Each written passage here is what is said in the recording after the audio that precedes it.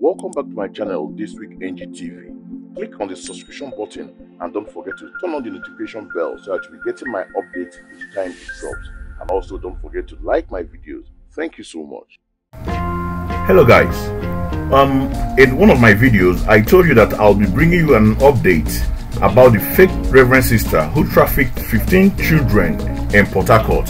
So here is an update to that news.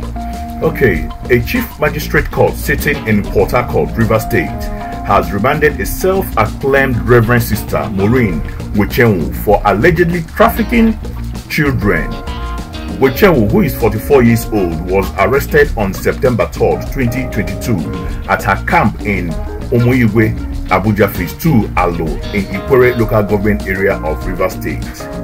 15 children were recovered from the camp she claimed to be an orphanage.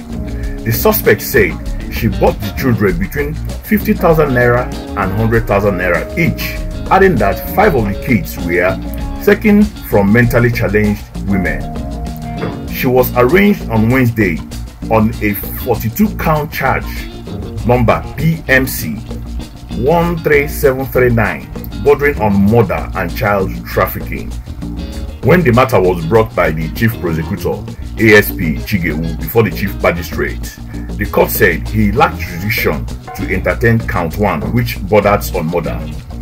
He urged the prosecution team to separate the charges and refer it to the Director of Public Protection for investigation before adjourning to December 10th for the DPP's advice. So the case was adjourned to October 2022. So I'll keep you guys updated on this matter. Thank you for listening, and don't forget to like my video and subscribe to my channel. Thank you so much.